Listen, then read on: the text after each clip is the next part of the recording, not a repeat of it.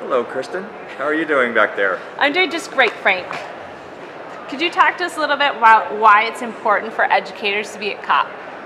Well, look, I mean, this is an incredibly important place for educators to be. Back in 1992, when the treaty was established and the countries, over 190 countries, signed the treaty, Article 6 clearly stated that education, training, and public access were critical pieces of the climate agenda. Progress would not be made without that, and there's no way that education, training, and public access could be achieved without educators being central to that practice.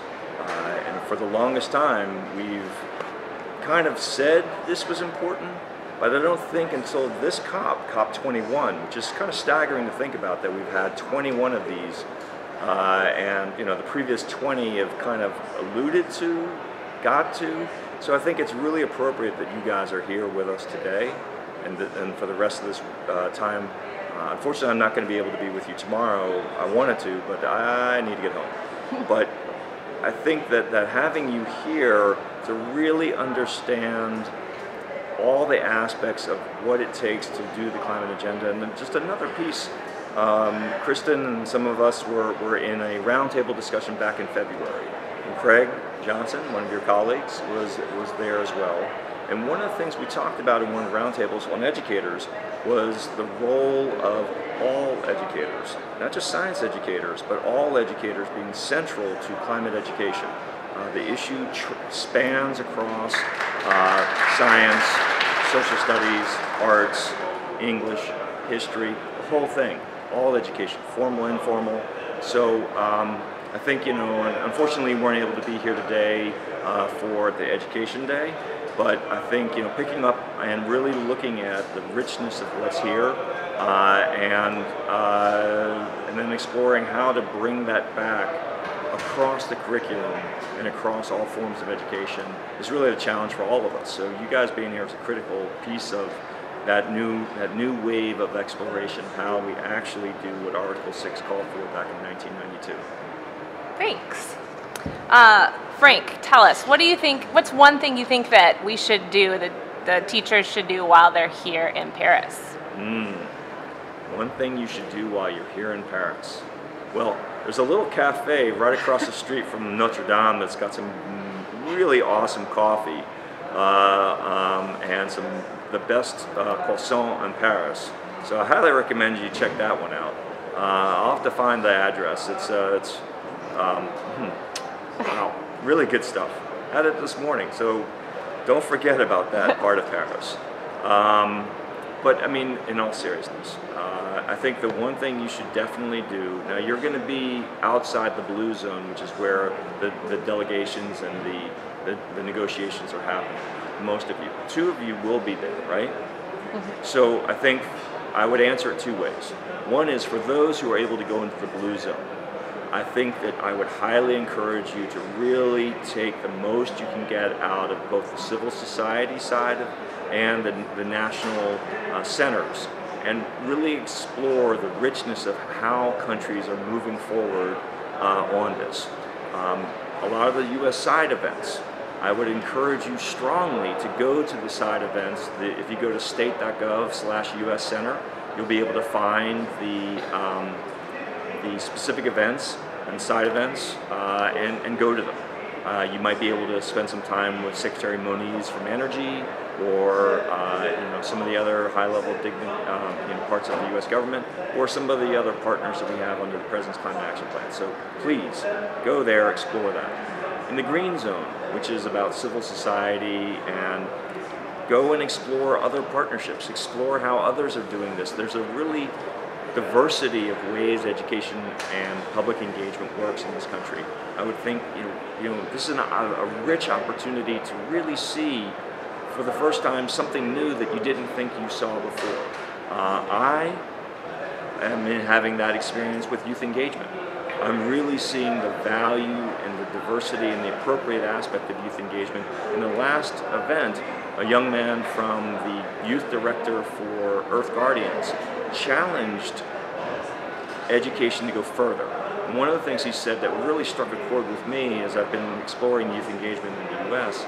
is to empower and engage youth directly in their education in meaning and significance, and empowering them because they hear the issues, and yet, you know, it shatters their world sometimes, and yet they don't know how to move forward powerfully in spite of the overwhelmingness of this topic. And I think that, you know, we as educators, you know, and I was a former classroom teacher like you for a very long time, loved it, and want to go back as quickly as I can, but unfortunately it's not anytime soon.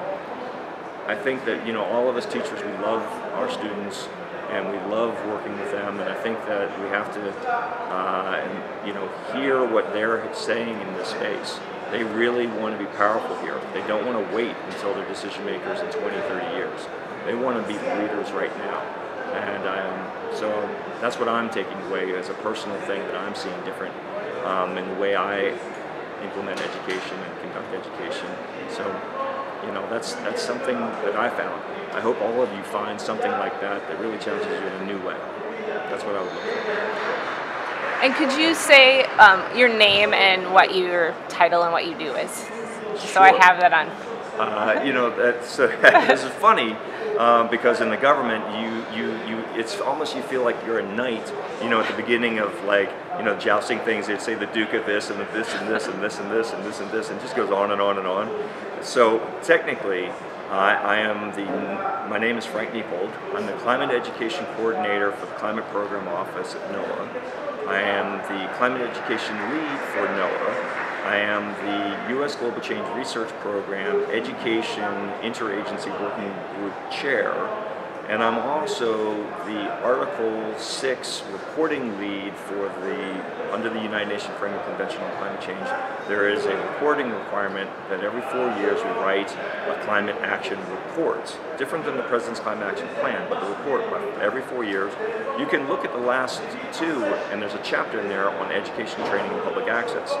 I'm the person who manages the writing of that chapter, and so the next one will be coming out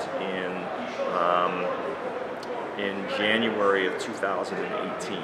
So the work we're doing right now, the work you're doing right here, actually will be reported to the world through Chapter 9 of the next Climate Action Report. And I can assure you that that will happen because, well, one, you're doing awesome work, and two, it's part of the President's Climate Action Plan through the